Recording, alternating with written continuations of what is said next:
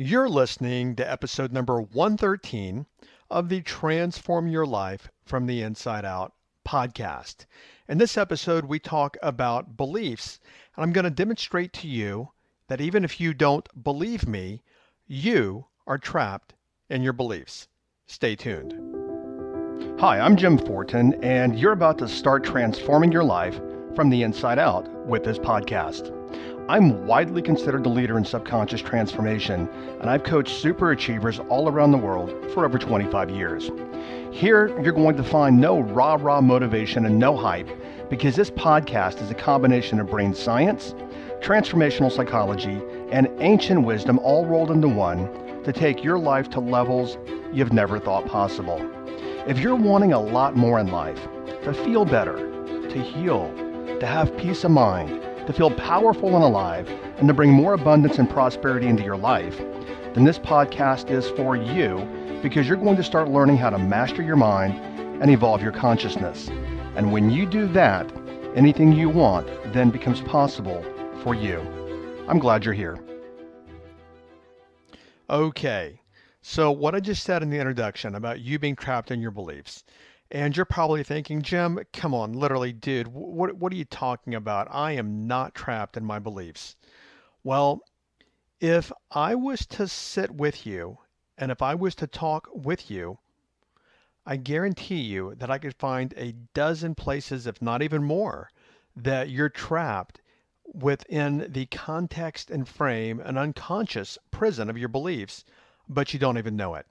And you're literally trapped in a lot of places because of the beliefs that you hold.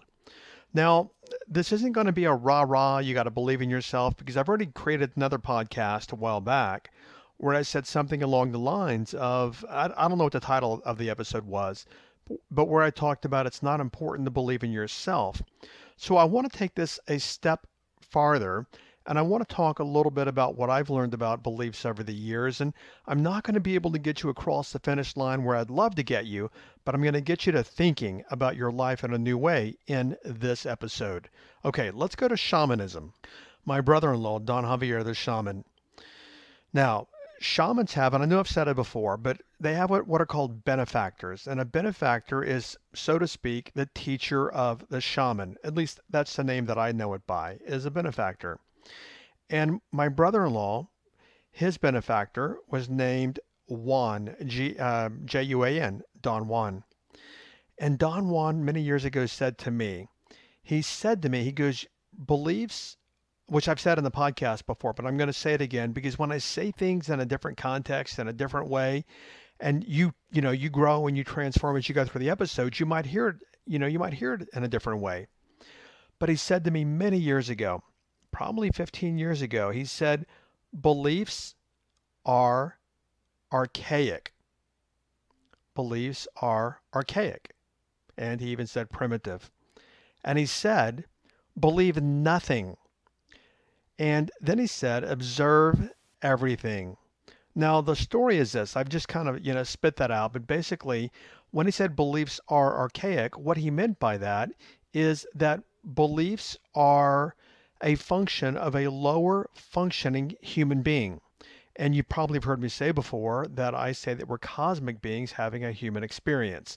So basically what I'm saying and what he was implying is that when you get into your beliefs, you're getting into your 3D ego, meaning that life that you live, your identity, John Smith, pseudo, whatever your name is, whatever your past history is, whatever your ego is, you're trapped in that. And what he was saying is believe nothing. And that does not mean to be the classic doubting Thomas, that you believe absolutely nothing. It means that you've evolved beyond the need to believe, because then what you do is you observe the world around you. And when you observe the world around you, now you have clarity. Now, what I mean by that is, and you've heard me use this example before, if you're wearing eyeglasses right now, whether it's contact lenses or reading glasses or whatever it is, you never actually look at the world and say, you know what? I'm looking at the world through a lens right now, a filter. And guess what? I'm not even conscious that I'm looking at the world through a filter because I'm not thinking about looking at the world through my eyeglasses until somebody brings it to my attention. Let me give you another example that will resonate with anyone anywhere listening to this. Let's say that you've driven a car before or you've ridden in a car, and everyone listening has ridden in a car. And let's say that you're looking out the front window. Well, you've got a lens between you and having no window. There's a lens there. It's the window is the lens. And you're looking through a lens, but you don't even actually know, you're not conscious of the fact that you're looking through a lens because you're completely unconscious to it. So what he meant was, Don Juan, when he said this, what he meant was, is that when you have a belief, you're looking at the world through your rose-colored glasses. And when you take the glasses off, meaning you metaphorically no longer need the glasses, and you no longer look through the glasses, now you're seeing the world with clarity, and you're seeing the world for what it is without the filter of the glasses.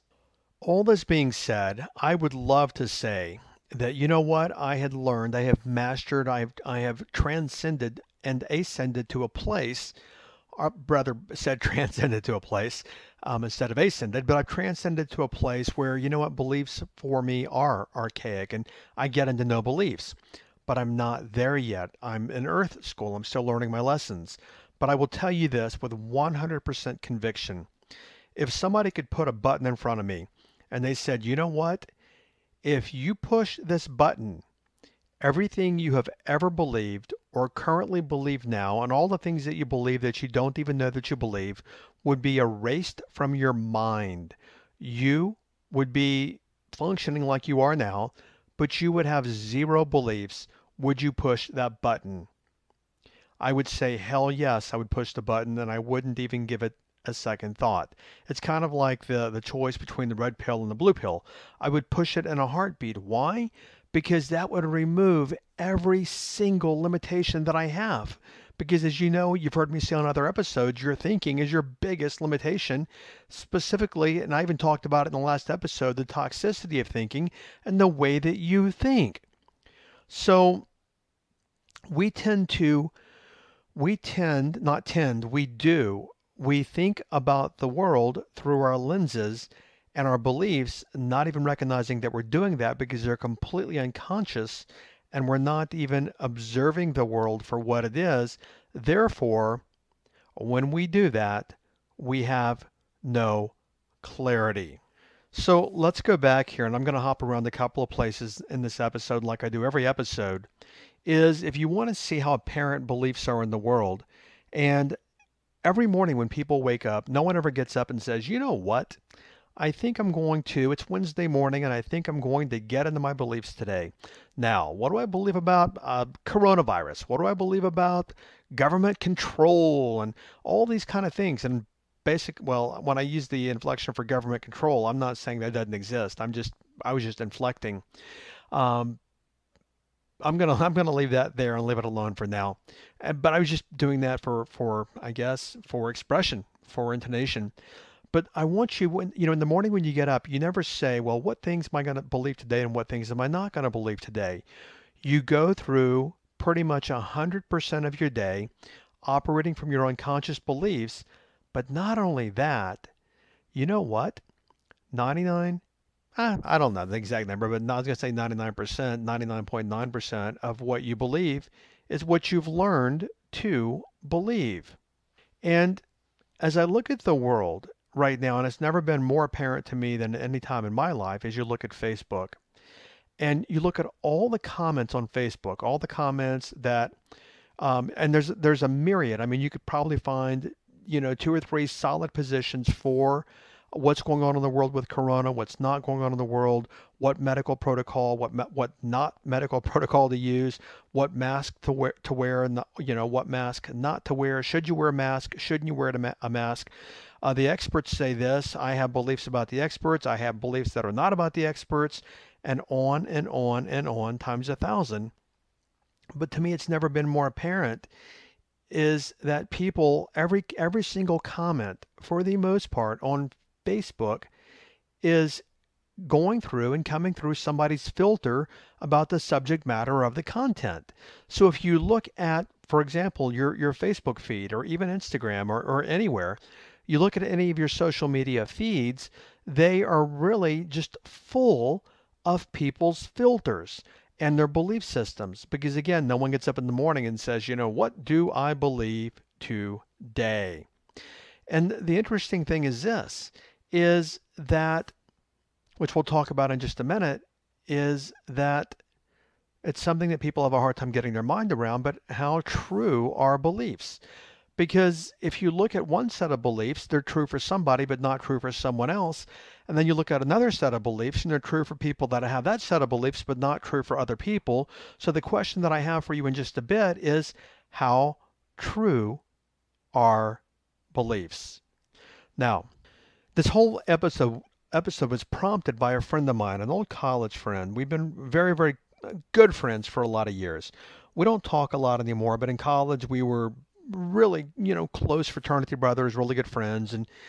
And I posted something on Facebook. It was chatting about coronavirus and self-healing and the role of D3 in self-healing and D3 and K2 and medical research proves this, is that like D3 with K2 is effective for literally preventing corona.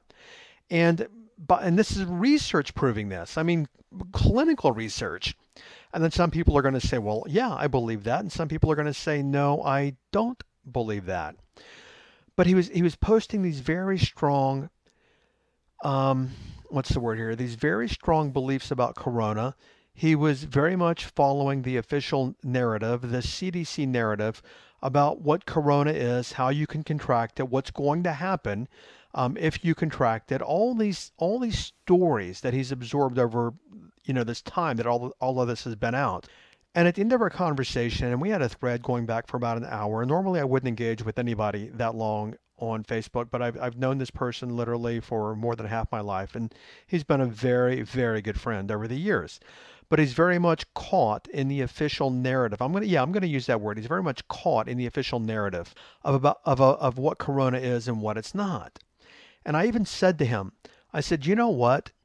You don't know this about me, but I've worked with a shaman healer for 25 years, and we've never discussed it. And I can tell you, even though you might not believe me, I can tell you a way to actually alleviate, prevent, or in some way help should anyone that you love and care about contract corona. But I know you're not going to believe me. And I was literally baiting him because I wanted to see what he did. Now, somebody else popped in and said, Jim, which I've known for a lot of years, said, Jim, I definitely want to know that. Now, the person that I'm talking about never once said, Jim, yes, please, would you tell me what you know that I can do to prevent any of my family having any challenges with this, which confirmed what I was observing, is that he wasn't going to believe anything that I said yet. Now, working with a shaman for a lot of years, I mean, I'm not walking a shaman into a laboratory at Harvard and saying, hey, Harvard laboratory, I want you to follow what the shaman's saying, and then I want you to find the scientific evidence behind it. But in the research that I had discovered just a while back is that, guess what? Is that there's some very credible research that says, yes, D3 is very effective. And they actually, even in this article, and it was a very credible article, that said that D3 is very effective at, I've got to remember the right words here because I want to be accurate in my wording. But basically, if you want to prevent corona, then take D3. So here's the thing: is he didn't even know it. But part of his backstory came out, and his backstory said, well, we have a daughter, which I don't know his kids personally, but I know of them because I've watched them grow up through him over the years. But he said, you know what? We had a daughter. She had a very difficult time when she was much younger. And basically, he was expressing fear that his daughter might get corona.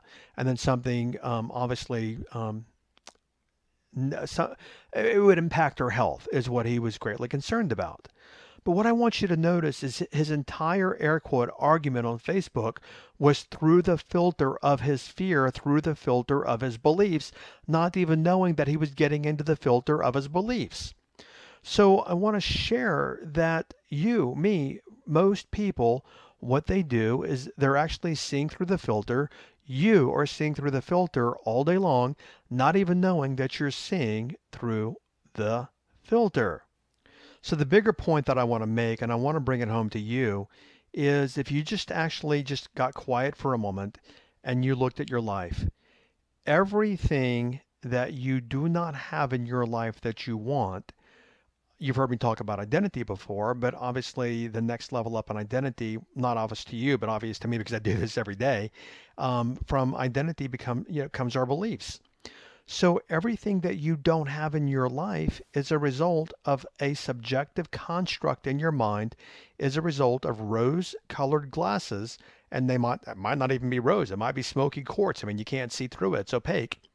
But it's a result of your belief systems. So let me give you an example here about some very banal, well, I call them banal, but just some simple things I want to use as an example.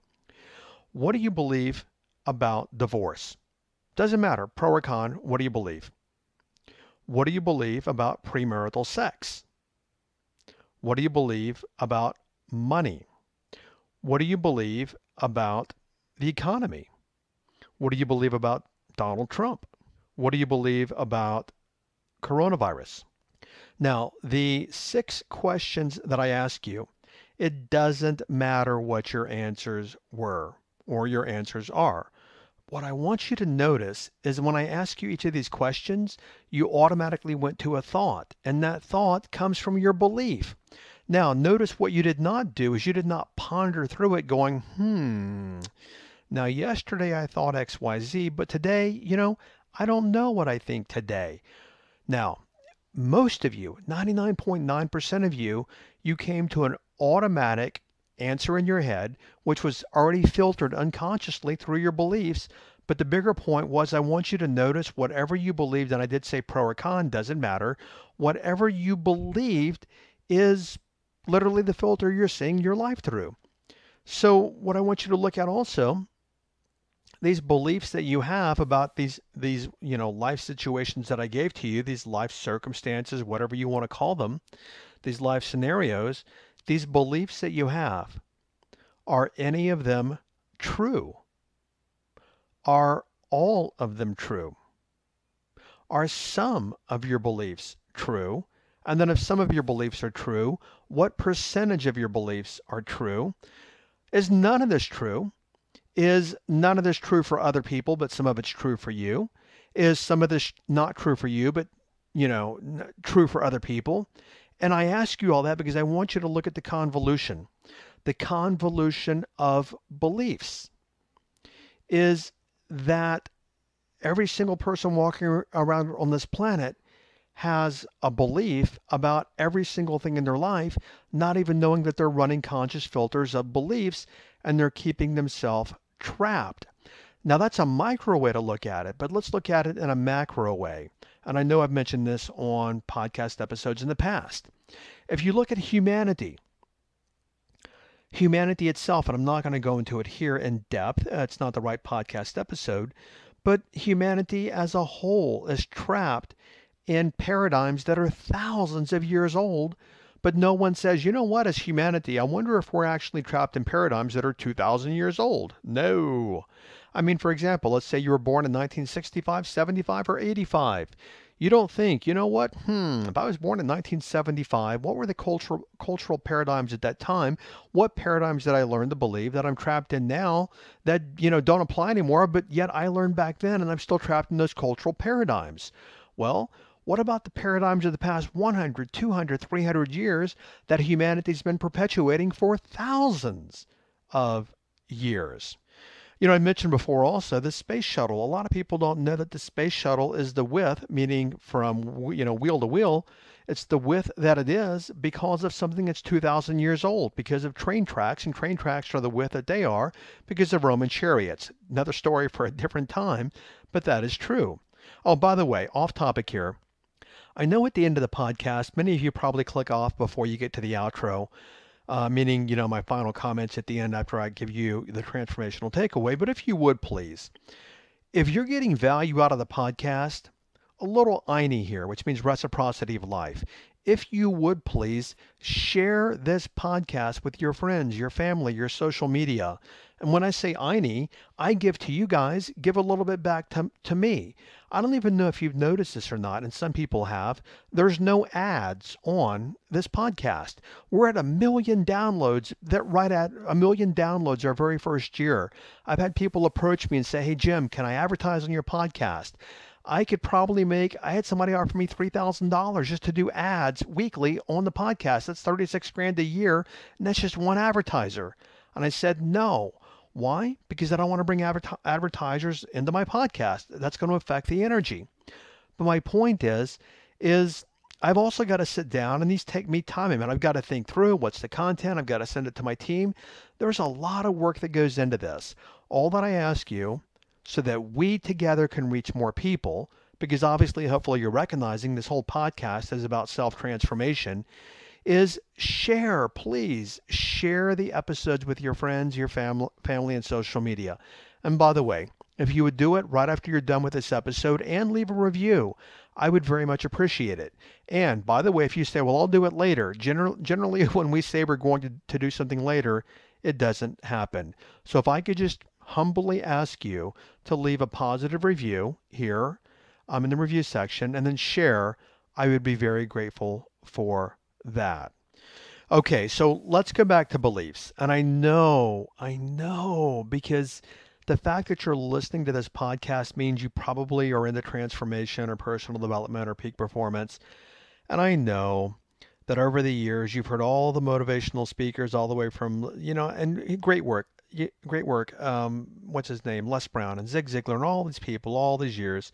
You've all heard them screaming from the top of their lungs about beliefs. And I know you're listening and you're like, yeah, blah, blah, blah, Jim, I get it.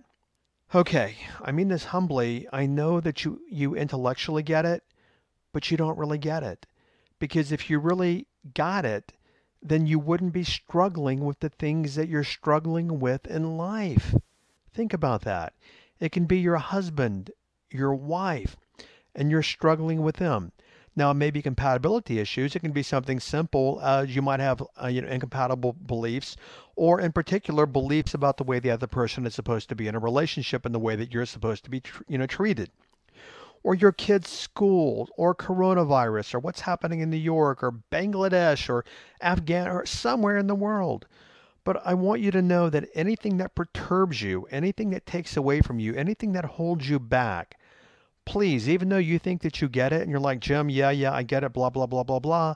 No, you don't get it, because if you really got it, then you would not be struggling with those things in your life. I want to go into a second here, and I've talked about it before on another podcast. As you hear, and I've said this, this might be the second time you heard it, but it's worth repeating. So many people are out there, you got to believe in yourself. And you've never heard me say, in any episode, you know what, rah, let me pat you on the back, you've got to believe in yourself. You don't hear me saying that because, for example, earlier you heard me say that, you know what, we're at 1 million downloads in just over a year. We took us a little longer because of some things in my life, but we're right at 1 million downloads in 1 year. I mean, that's insanity in terms of it just doesn't happen. We're literally like in the top 1% of podcasts downloaded in the world. And when I started this podcast, what I didn't get into is, yes, Jim, I believe I can do it. I know I can do it. I have this message. People need to hear it. I didn't get into I believe in myself, which is where I'm going here in this segment of the podcast. I didn't get into any of that. Zero, actually. What I got into is, you know what? Let me do what I do, whatever's going to happen as a result of that, whether people like it or they don't, and we'll look at the outcome. And a year later, we see the outcome. Now, where I was going, with that is I read a quote here a while back. I'm not going to read it in this episode. It was probably a half a year ago, 4 or 5 months ago, by Martha Graham, the dancer. And Martha Graham said that this energy comes through us. And it's not our job to judge how good it is or how good we are. It's just our job to let this energy come through us and let it impact the world in the way that it impacts the world. Now, I paraphrased a little bit about impacting the world because honestly, I don't remember the last part of the quote and it's very long. But what I'm sharing with you is I wish, because there's so many people who create podcasts and books and seminars and videos, and they're actually full of crap. Because I've done this for a lot of years and I've watched a lot of people talk a lot of crap and not walk their talk. What I'm saying is I wish you could see in my brain that I'm telling you the truth humbly, is that I don't get into, oh my gosh, whew, I gotta believe in myself. You know what, Jim? No, I don't operate from any of that. I just operate from, you know what? Let me be me. Let me serve. Let me serve with an open heart. Let me be a clear channel. Let me bring my gifts to the world, and then whatever is going to happen is going to happen. Now, what I just shared with you, each and every one of you might, apply it in a different way. But my bigger point there is I don't get in that I've got to believe in myself and rah rah and hype myself up and all that kind of stuff. I don't get into it. I just show up, I let the universe work through me, and then I let whatever happens need to happen. Now, you might be reading between the lines at this point. My suggestion for you is that might be a powerful way that you also want to show up as well. Okay, so let's play with how destructive beliefs can be. Now, of course, they can work on the opposite side, and providing that you have created beliefs that actually sustain you and support you, which I'm all in favor of. But as I'm saying this, guys, these are not scripted. I'm thinking through it, and I'm like, well, do my beliefs about me support and sustain me? I don't even get into them. I just do what I do. And I've created a multi-million-dollar business over the last, even rebranding my business the past 3 years, a mega multi-million-dollar business in the past three years, just because I put my head down and I do what I do. But I want to look at negative beliefs for a moment. And I want you to actually look at something in your life that you're unhappy about. Consider, just pick anything, something in your life that you're unhappy about or unsatisfied with. Semantics, but let me put it that way. Something you're unsatisfied with, something that you want more of. And I want you to think about it. Now, what does that situation say about you? Now, the next question is, what does it say about what you believe, which is the rose-colored glasses, the filter that precedes the situation? It just goes to show you, whatever that situation is, you've got underlying beliefs that are actually creating the situation, whether you want it in your life or you don't want it in your life. So I'm going to go a little farther here, and I've asked you guys before, but I'm going to ask you again. I want you, about the situation, whatever situation you just picked, I want you to ask yourself 3 questions, and here they are. Let's take money, for example, okay? Let's just use money. Let's say that you don't have the money that you want. These are the 3 questions. The first question is this: what does this mean about me? Question number 1, what does this mean about me? Question number 2, what caused this to happen? And then question number 3, what does this say about me? Look at that. What does this mean about me? What caused this to happen? And what does this say about me? Now, what I want you to notice how you were answering those questions. You were actually giving belief to the meaning, because see, those 3 things were all about beliefs, and beliefs we have beliefs about meaning, beliefs about cause, and beliefs about identity. And those 3 questions were about meaning, cause, and identity. And I want you to notice that you even have beliefs about your beliefs about meaning, cause, and identity. You've noticed here, you have beliefs about your beliefs. Now, I want you to further notice is, look at the conundrum. It's a never-ending vortex. And for most of us, not for me, but I'm going to say, well, for most people. And then when I say not me, I'm not special, I'm not better than anyone else, but I just know what I'm sharing with you, and I know it at a very deep level. But for most people, what I just shared with you is a never-ending vortex, and it's like somebody pulled the plug out of a bathtub, and it's just spiraling backwards. And this is why, for example, you've heard me say before that 80% of the American population is overweight, and 78% of Americans live paycheck to paycheck. Now, I know we have people all over the world listening to this podcast, but you know what? Wherever you are, Tokyo, Bangkok, Thailand, Timbuktu, people are pretty much people all around the world.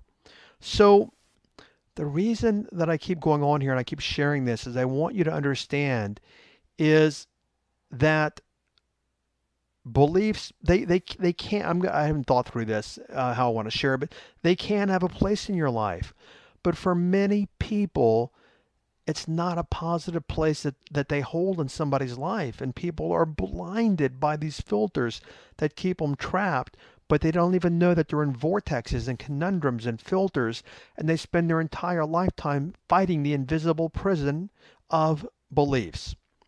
Now, something I started this podcast with, I'm going to share food for thought.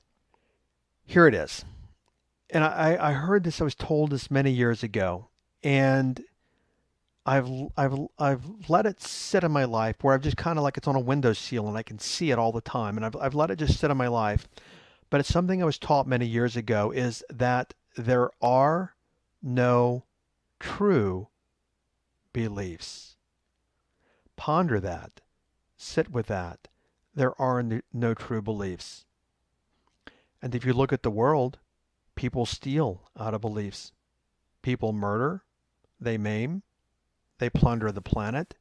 Look at the things that they do out of beliefs on the counterproductive negative side. Now I don't know, I can't speak for anyone else, or like Einstein or Jonas Salk or Henry Ford. I don't know if they believed that they could create X, Y, Z. I don't know, because I want to balance out here positive and negative. I don't know what their thought processes were. Like I said, I don't get into belief. If you literally said, Jim, do you believe in yourself? I, I, I would say I don't know what that means. I don't know what it means. I just do what I do. And whatever happens is a result of whatever I do. But where I want to go here is that beliefs can be, I think I'll leave it at that. Beliefs can be extremely destructive, counterproductive in your life, or beliefs can actually sustain and build for you based upon what you choose to believe. And even if you choose, because I just said there are no true beliefs, it doesn't matter what you choose to believe, either being positive or negative.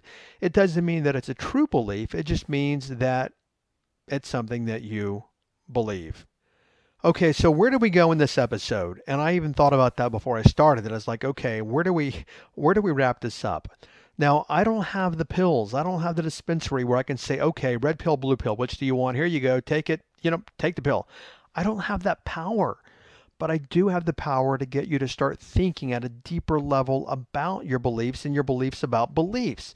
So we can go there and we can start thinking about that. But what I really want you to start thinking about is I want you, here's something tangible we can do, is I want you to question your beliefs. Now, a lot of people are afraid, especially their fundamental identity level beliefs, they're afraid to question those beliefs. They're afraid to question their beliefs about the nature of reality. They're afraid to question their beliefs about God. And I'm going to tell you, if you're afraid to question your beliefs, then your belief is not very solid in the first place. Why? Because you've learned it and you're in fear of it and you're living in that fear. So most people are afraid. They don't trust enough in their belief to doubt their belief. There we go. I said it. I got it out. They don't trust enough in their belief to doubt their belief. But here's what I want you to look at is question your beliefs. Question what you've been taught. Question all the things that you even hold dearly. And you can ask yourself, is this true for everyone? If it's not true for everyone, then it's not a true belief. And you'll find that the only true belief, if you need to hold a belief, is that you're going to transition out of your body. At some point, you're going to leave your body. And that's actually a fact. Whether you don't even have to believe that.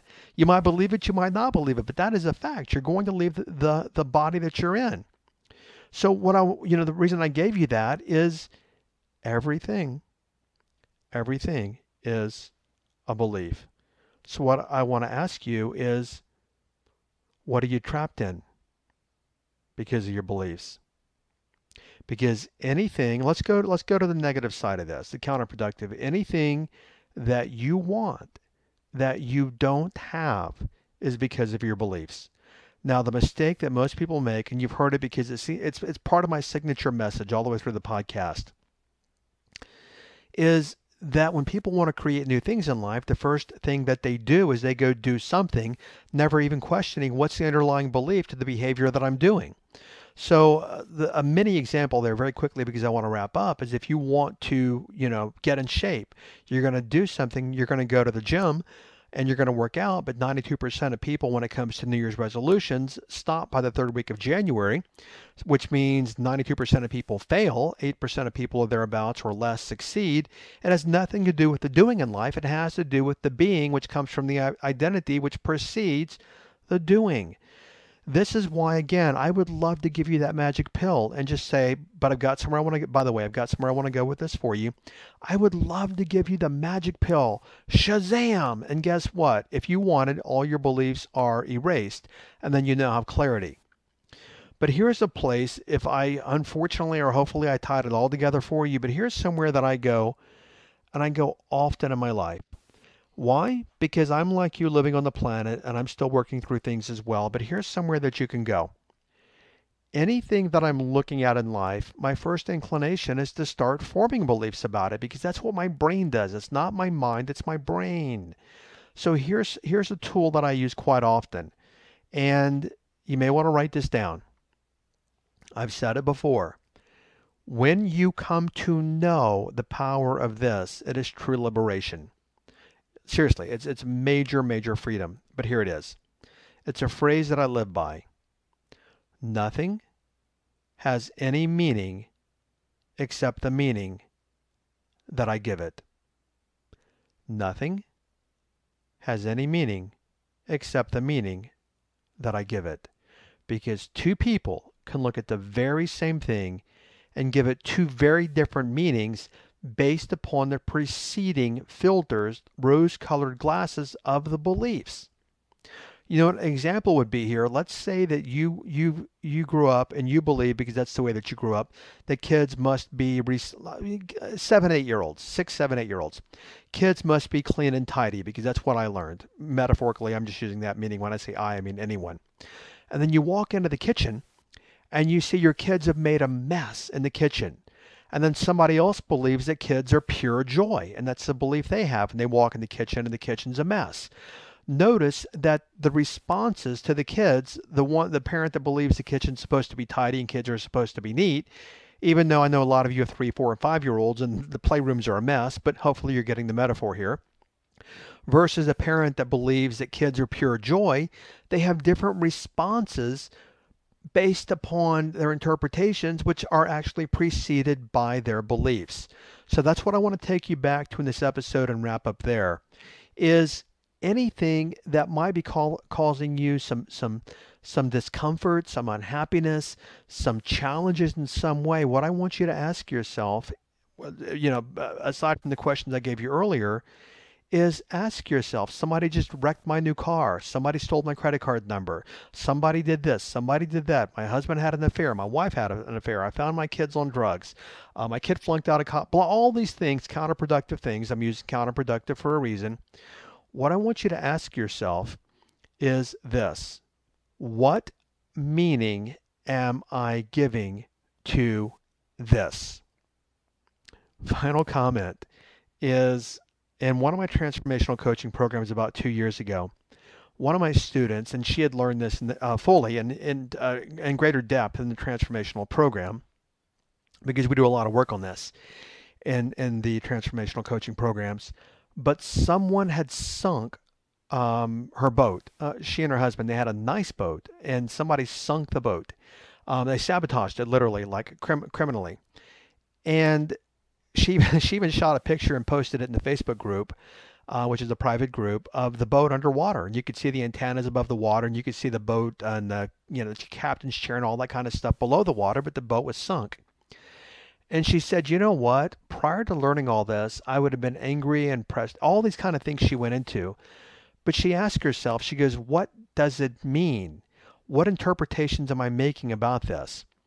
Now, let's be a little levity here. She said, you know what my interpretation was? She goes, I'm laughing because there is some levity here. She goes, my interpretation is, thank God my husband's not going to ask me to go fishing anymore on the weekends. And that was her interpretation about somebody sinking their boat. Whereas somebody else could have, been completely bent out of shape because somebody sunk their boat, which her husband probably was, because he used it to go fishing on the weekends. Okay, your transformational takeaway. Nothing has any meaning except the meaning that I give it. And that ties back into this week. And it's because this week is about belief, and it ties back into this week because the headline is You're Trapped in Your Beliefs. So any place that you're stuck is simply because you're giving it some meaning based upon your belief. Okay, thanks for listening, and I'll catch you over on the next episode. Take care and make it an awesome week. Bye-bye. Thank you for listening to this entire podcast. If you're the kind of person who likes to help others, then share this with your friends and family. You know, if you found value, they will too. So please share via your social media channels. Also, if you have questions, I'm here to assist. You can email me questions to support@jimfortin.com, and I may even use your question for a future podcast episode. Also, if you want transformational content like this daily, connect with me on Instagram. My Instagram name is I am Jim Fortin. Finally, I do have a personal request. I believe that we're all here to help others and to grow and evolve ourselves. Together, you and I, let's help more people. If you would please leave a review on iTunes, and a good one by the way. I'd be grateful, and through your assistance together, we can transform more lives.